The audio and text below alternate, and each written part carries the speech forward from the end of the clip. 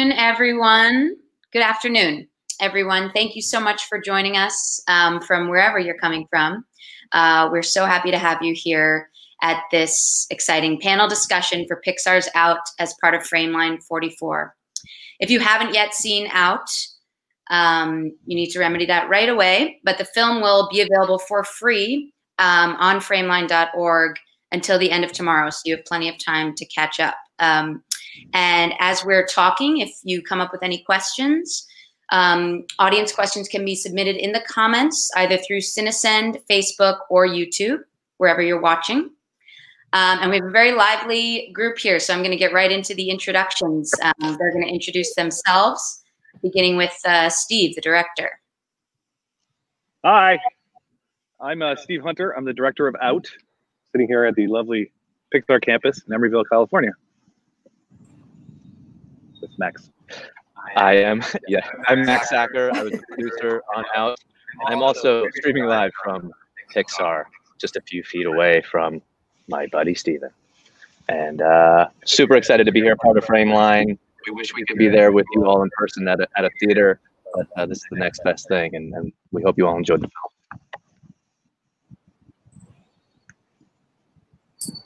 film. Noah?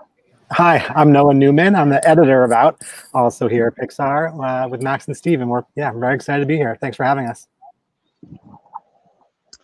And I'm Jake Moaco. I'm the composer for Out, and I am down in Los Angeles. Very happy to be here and just be part of this incredibly special project. Kureha? Hi, I'm Kureha Yokoo. I was the animator on Out, and I am sitting in my front yard. Sorry, I can't join you guys, Pixar. Where? In Sonoma, California. Yeah. Hi, everybody. My name is Matthew Martin, and I play Gigi the cat, and I am in my apartment in San Francisco, California, my hometown. Yeah. So fabulous. Yeah, so Steve and Max and Noah are all actually at the Pixar campus. Very exciting. But Steve, let's just start with you. Can you just share how, the seed of this idea and the inspiration for the film?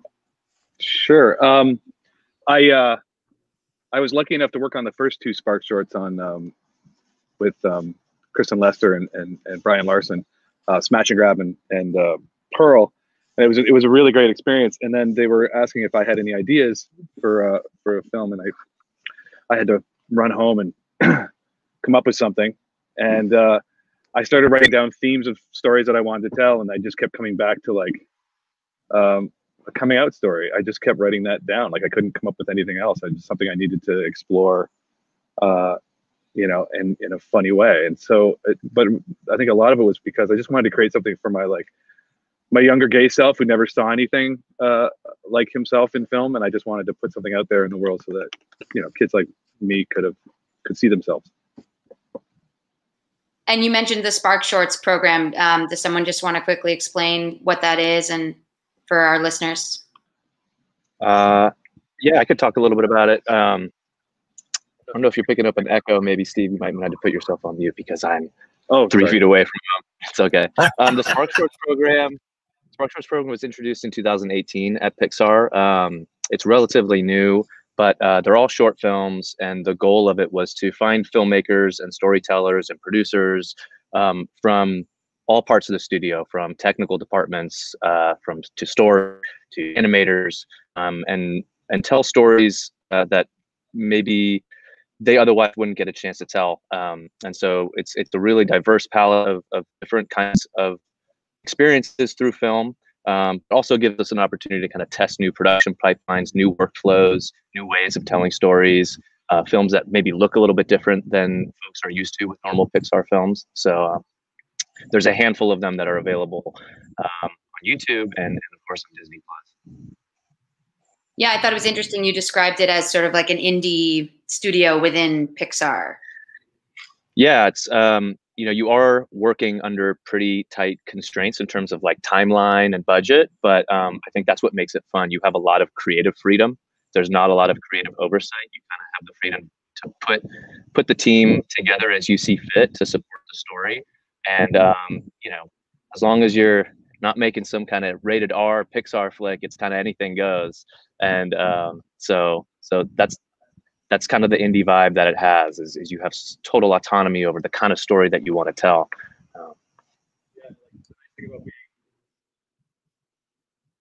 Matthew, sorry, Steve. Sorry. I'll get the hang of this. Give me a sec. The nice thing about working at a major motion picture studio like this is that you got a lot of toys to play with. So even though we're an independent film, we get to play around with a lot of different little technology and really play around. The other thing that's really refreshing about working on the shorts is that they're really small teams. So you're really getting into it with a small group of people. It's just a different experience than working on, you know, a feature that's 200 plus people working on it. Yeah, you all seem to have such a great rapport. How did this particular team of everyone we have assembled here come together? Oh boy, geez. Well, Max and I had worked together. We had met on Wall-E, and then we had worked together on Incredibles 2. So we'd been friends for a long time. And then, you know, when it came time to get a producer, it just seemed like a good fit for the two of us. And then, gosh, it just felt like everybody, all of you guys just fell right into place, you know, like I definitely wanted Kureha to be a part of it. You know, she loves dogs. And I remember when you said, I think I need to go write something. It was like a weekend or something. And then you came back at the end of the weekend with this fully evolved script, and you had me read it. I said, dude, it's all here. It's already written. How did you do it so quickly? So it must have just been sitting in your head, just waiting to come out. And I was so excited that you chose me to work with you. Yeah, when you read the script, did you have an idea already of the visual style you wanted to? Oh yeah, I could just see it. Just because it's so Steve. To have magic dogs and cats with rainbows, and I was as soon as I read that, I was like, oh, I so want to work on this. So how did the visual style of the film come about? You all mentioned that the Spark Shorts is a place to sort of be a little more experimental with that.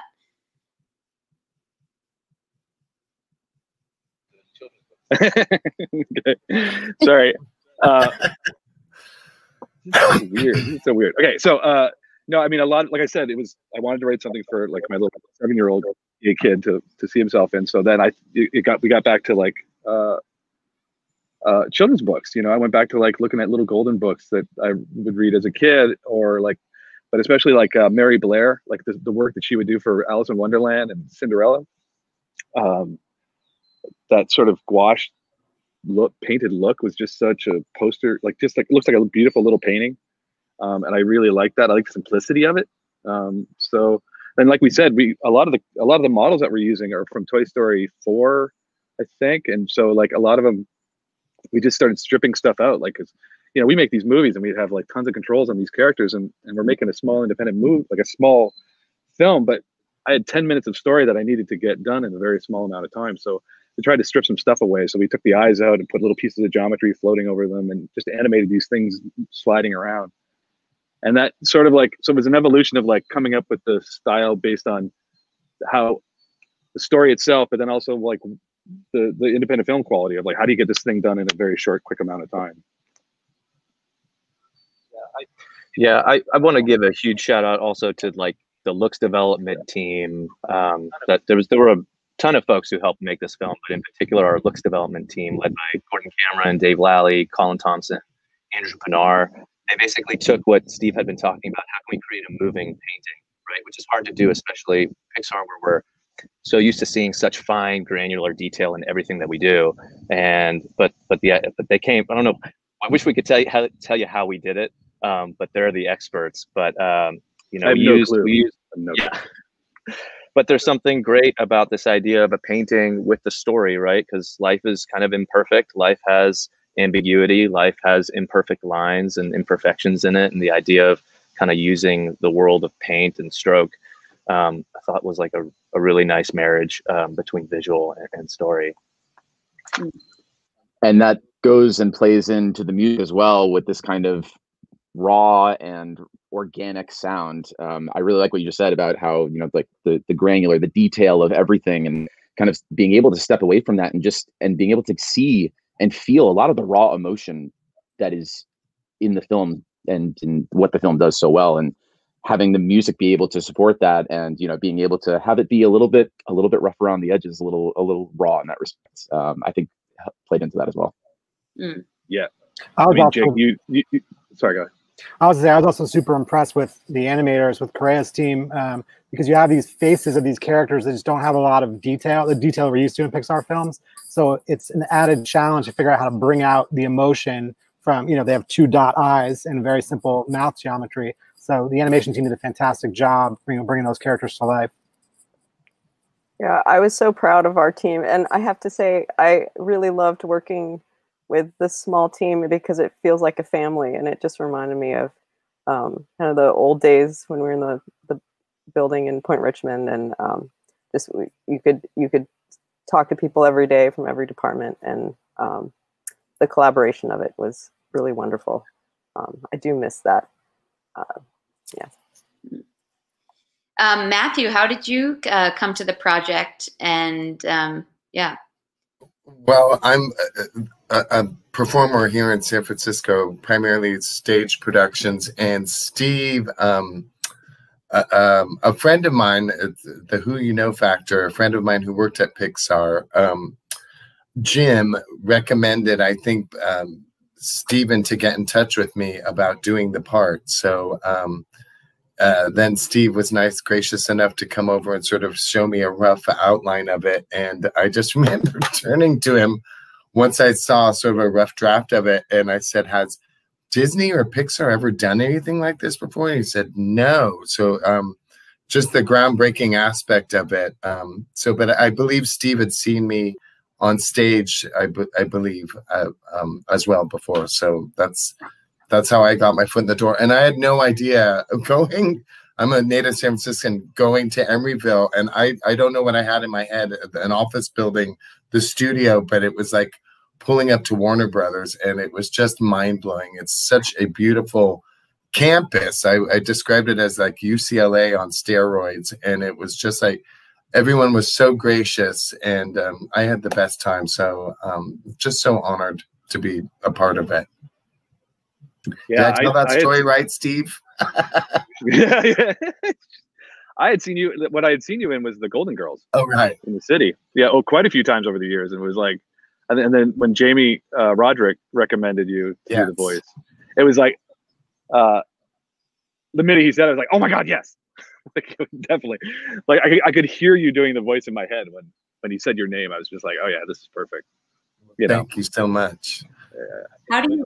I think when you first came into the recording studio, and you know, Gigi has very few selective lines, but each one very, very important, very, very important. And I remember, like, I think when you first read the line, Steve and I just kind of looked at each other. We're like, "Oh yeah, that's so perfect. That's perfect." I was nervous and excited, so I was chatty Matty, and I was just going to town. What kind of cat do you want? You know, I was just going through. Anyway, yeah, you did like Eartha Kitt, right? What else? Didn't you do a Dolly Parton one or something? Or what was the other one you named it. I did it. I said, high cat, low cat, Kathleen Turner cat. What kind of cat? Oh, that's a Kathleen Turner cat. I can purr. You're a lot of purrs. You make a perfect pinafore. A lot of purrs end up on the cutting room floor. Anyway. It was just, anyway, so I'm just, being a stage performer, my audience is limited, and I've made a couple of films, but it just blew my mind to see this thing go boom around the world, and to see, New York Times reviews, and just so proud to be a part of it. And I'm so thrilled, especially for you, Stephen and Max, and just thank you for having me be a part of it. So very grateful. Thank you for being a friend. Thank you. How has the response to the film been, and was it anything that any of you all could have anticipated? That I remember the first weekend, Max and I, we were on Twitter and listening to comments come in and stuff like that, and it was really, both of us were at the same time, we're like, this is overwhelming. Like, it was really kind of shocking, and what was awesome was the spectrum of like comments from folks. Like there were like the guys, the gay men my age who were like, I'm 51, and it was like these guys were like, I wish I'd had this when I was a kid, you know. So like it totally like validated the reason I wanted to make this thing, right? Is to validate my younger self, and that like people felt that. And then the other ones was the families with children who were like watching it with their kids, and they had these amazing conversations about what love was, you know, like what love is and why can't you love? Why it's great that Greg loves Manuel. Why can't he love? You know, like, you know, to them, I love that this generation is sort of like, what's the big deal with this movie, kind of thing, which is a great place for us to be in. You know, we need more of that. Yeah, I mean, we do need more of that, and it's interesting to me to watch culture kind of catch up, and it's so wonderful to see Pixar putting support behind a film like this. Yeah, and we discussed briefly, you know, there's yet to be a gay protagonist in a Pixar film. Are you optimistic for the future? Something like that coming down the line? I gotta believe it. I mean, this is like a first step, right? Like, I feel like Pixar's always been a director-driven studio. We have storytellers telling their stories. We just haven't had a gay one yet tell his story or her story or their story. You know, like we need those filmmakers and storytellers to start telling their stories, whether it's at Pixar or anywhere else. And I do think that the personal aspect of this film, like it captured everybody who was on the show, and there was an energy to this crew that I felt like it was tangible, you know, and very emotional too, I have to say. Yeah, even the people that weren't on it, right? Yeah, no, and I think people who were on really wanted to be on. They'd seen it and they could feel, you know, I mean, they could feel that it was coming from the heart, you know, and whether you're straight or gay or from any sort of background, like it was universal, that feeling. So, yeah. Everybody wanted to make this Totally. the best possible thing that it could be. I remember like Steve being like, I love it. It sounds great. I'm asking him for more notes or feedback or something. It's like, are you sure? Like, what if we tried this? Like, we wanted to experiment so much just so that we could find and make it the best and most special thing that it could possibly be. And I think that's just that's so exciting. I think that's why we all just got along so well, just the passion that we all had. Yeah. And the production at times was chaotic because we had to make this between other productions, and you know, people were getting pulled on and off the show like daily, right? Every couple hours, it's like, oh, we're gonna get so and so. Oh, never mind. Another show just took them. And so you're constantly readjusting your casting, right?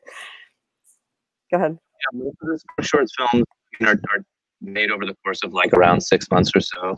Ours it took a little bit longer because, you know, Steve and Kureha, you guys had to both hop off and go help one of the features, right? So again, back to that indie filmmaking at a big studio, you're kind of dancing in between the cracks, like trying to make this thing while also trying to help all the other projects that we have going on. So, you know, and Noah was cutting, you know, other work while also working on this. You know, Jake, you had other projects going on.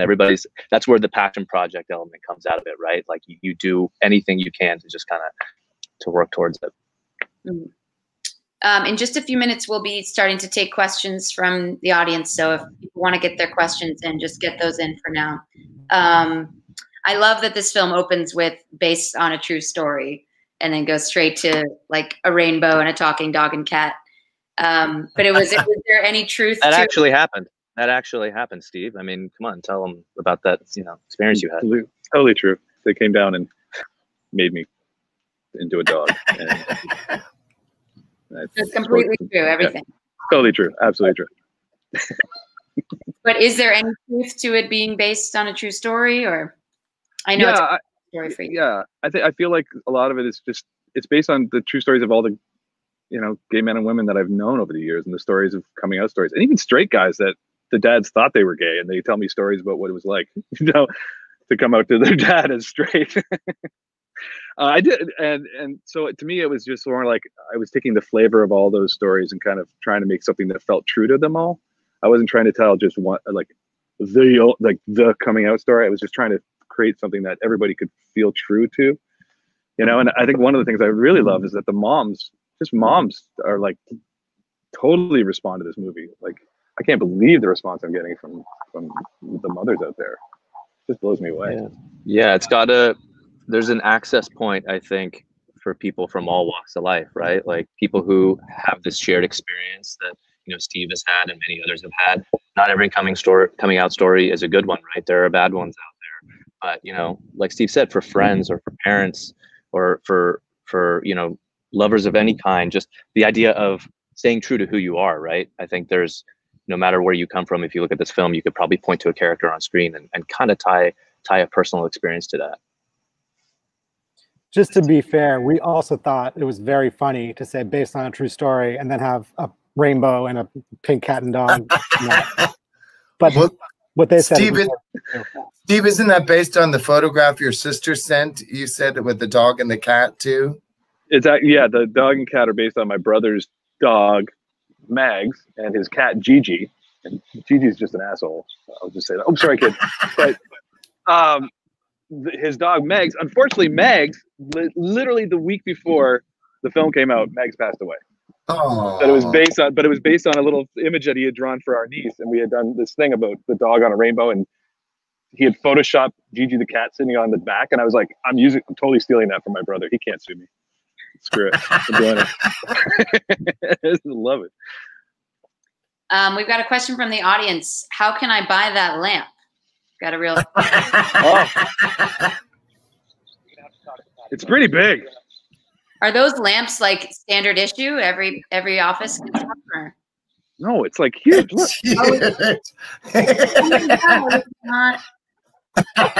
Huge. The magic of perspective. I thought it was. It lights up at night. It's pretty awesome. I'm not sure. Yeah, it's pretty awesome. It lights up and it shines on the ball. It's over there. So good. Nerdery. Another question is, what has been your favorite reaction to the film? Oh, geez. It's the kids, hearing the kids. I had some friends over in Belgium that they sent me the kids' responses. They have three little kids. And that was the one I mentioned earlier where he's like, it's good Greg loves Manuel, was literally like the 3-year-old's response. Like, it was amazing. Those are the ones for me. It's like the kids who are just like, what's the big deal? Yeah, they probably don't even realize they're seeing anything unique. Yeah. When it was such a big deal for us when we were kids back in the 80s, right? It was like such there's no way. I didn't come out till I was 27. So it took me a long time to finally do it.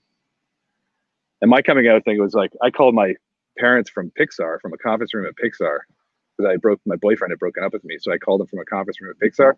And I talked to my parents on 2 phones, and I was talking to them both and told them, and I was talking to my mom for a little bit, and then I go, Mom, where's Dad? She goes, oh, he went to get ice cream. And I was like, oh, okay. So then she's like, but you're my son. I love you no matter what. Be safe. And we hung up. And then like an hour later, my dad called me back and was like, hey, just wanted to let you know I had to go for a walk and get some ice cream. But you're my son and I love you no matter what, kind of thing. And so I had a really good coming out experience, but I was lucky,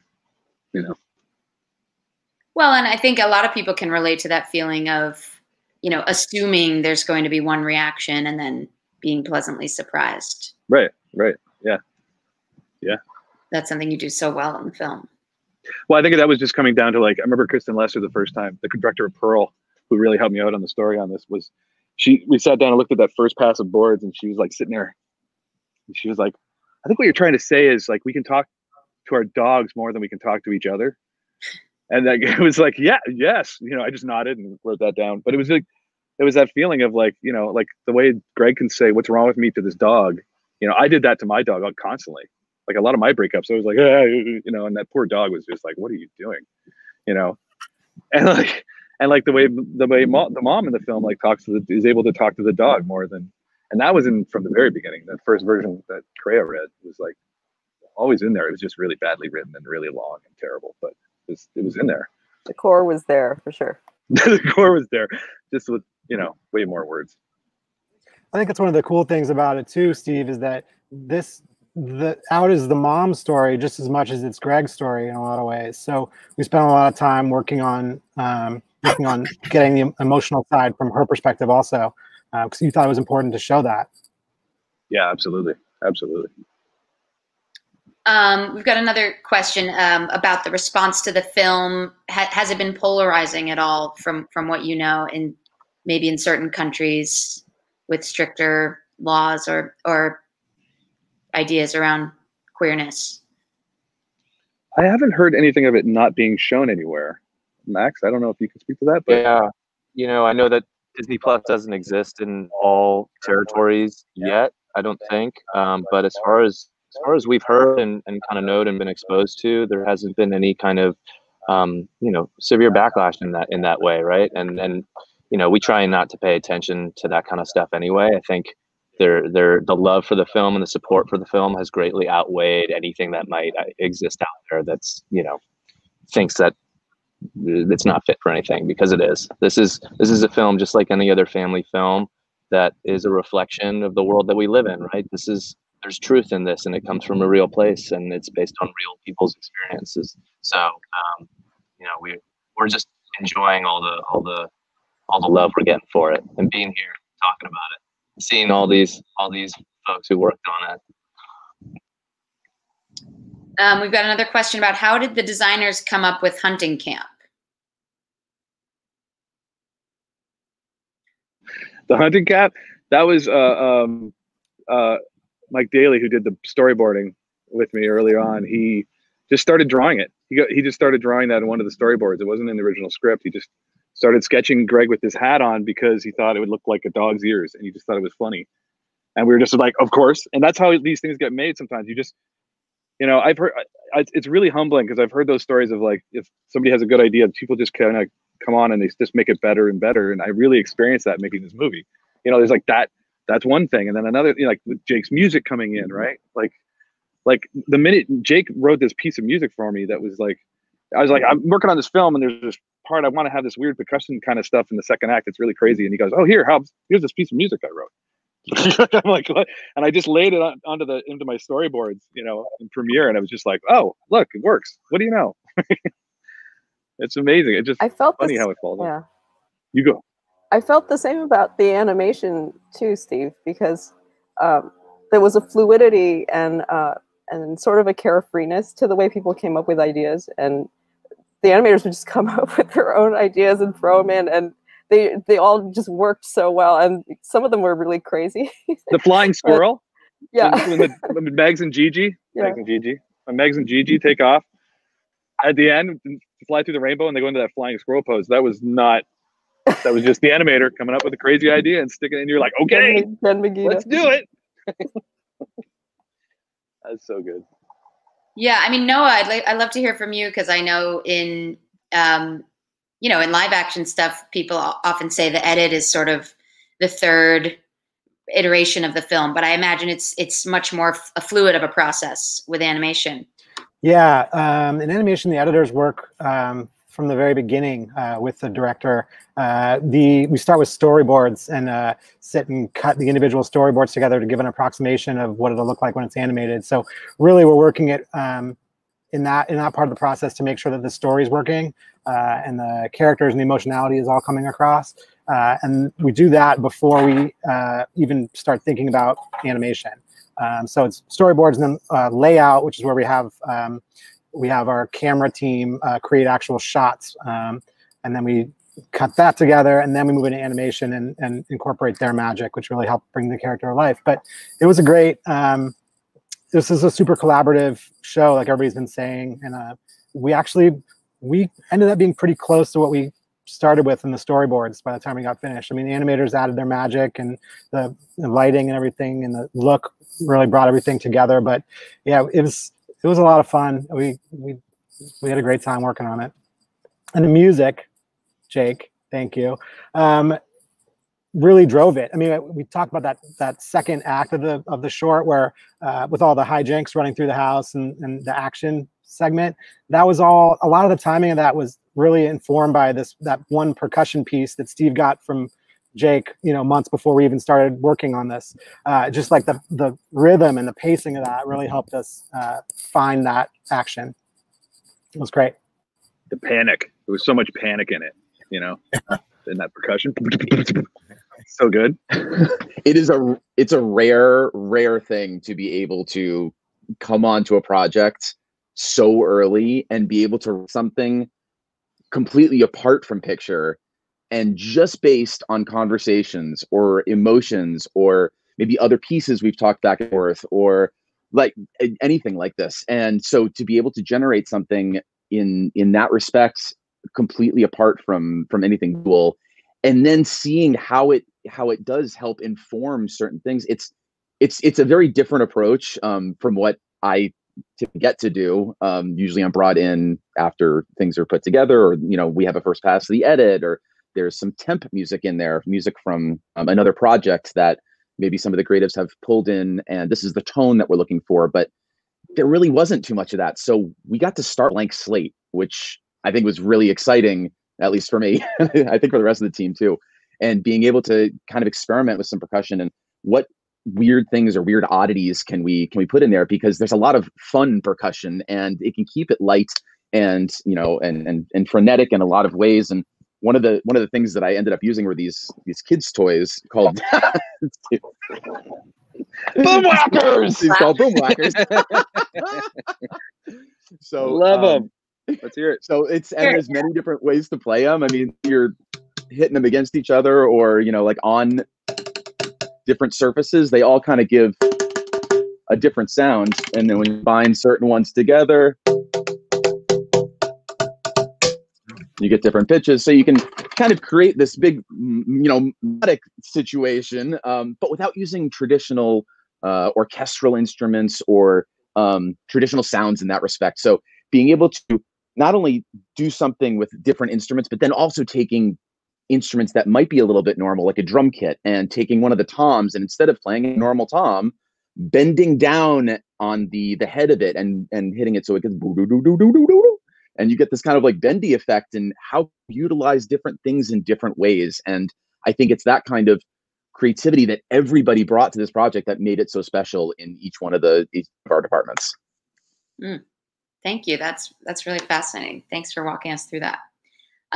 One more audience question is, someone would love to see a making of extra like the other Spark shorts on Disney Plus. Do we have any BTS in the can that we can? Oh, they actually put one on. It's on YouTube. Yeah, there's one that's live. Okay. Yeah, I think they for whatever reason they just decided to put it out into the world on YouTube, and then it's not. Yeah, for some reason it's not on Disney Plus yet. I don't believe. Cool. So there is a behind the scenes making of. Cool. Yeah. This person also wants you to know that they're hoping for some Academy Awards love for you guys. So. Don't jinx it. I think you are. I don't know. Pixar has a pretty good track record at those Oscars. So pretty good. You guys might be on the fast track. Is the pink lamp in the film a nod to Luxo Jr.? yeah, maybe. Yeah, I mean, part of it is, you try and find little ways to, again, tie it all into the Pixar family, right? And so part of it is little Easter egg things like that. Part of it also, just the nature of the Spark shorts, is like, we don't have a lot of time to make this. So what existing models already exist in our like asset backlog? Like, get that basketball, get that lamp, get that bed, get that set prop here and there. So we had a pretty resourceful team, but yeah, that may or may not have been there as an homage. That's so interesting to think about those little homages as like shortcuts sometimes. It's a good little tidbit. Thank you all so much. I think we've come to the end of our time together, sadly, but congratulations on the film again. It's so beautiful. So glad you guys were able to make it, and you're such a fun team. I can really tell. I think everyone watching can tell, all the heart and humor that went into Out just from hearing you all speak. And thank you everyone for coming to Frameline44's panel on Pixar's Out. Thank you for having us. Thank you so much. Frameline. Thank you for watching, everybody. Thank you, Frameline. Amazing.